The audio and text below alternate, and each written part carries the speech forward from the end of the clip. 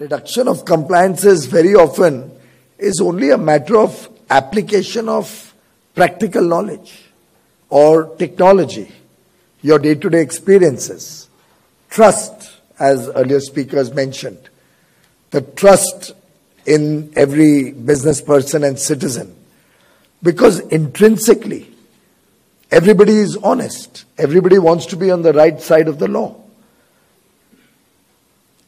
And once that trust is established between all stakeholders, it becomes so much easier to evolve a non-confrontational policy framework which can simplify and streamline procedures, whether to start and run a business or in our day-to-day lives.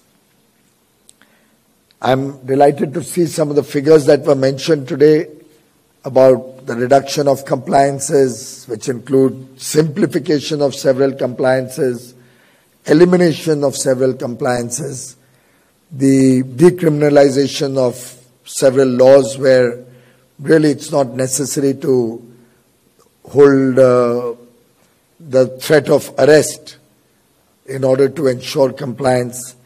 And all these efforts, all these measures, while every one of them contributes to the larger framework of making it easier to run a business or in our day-to-day lives, I think collectively when you look at it, it can have a transformative impact.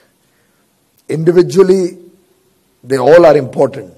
Collectively, there is a multiplier effect to the ease of doing business and ease of living.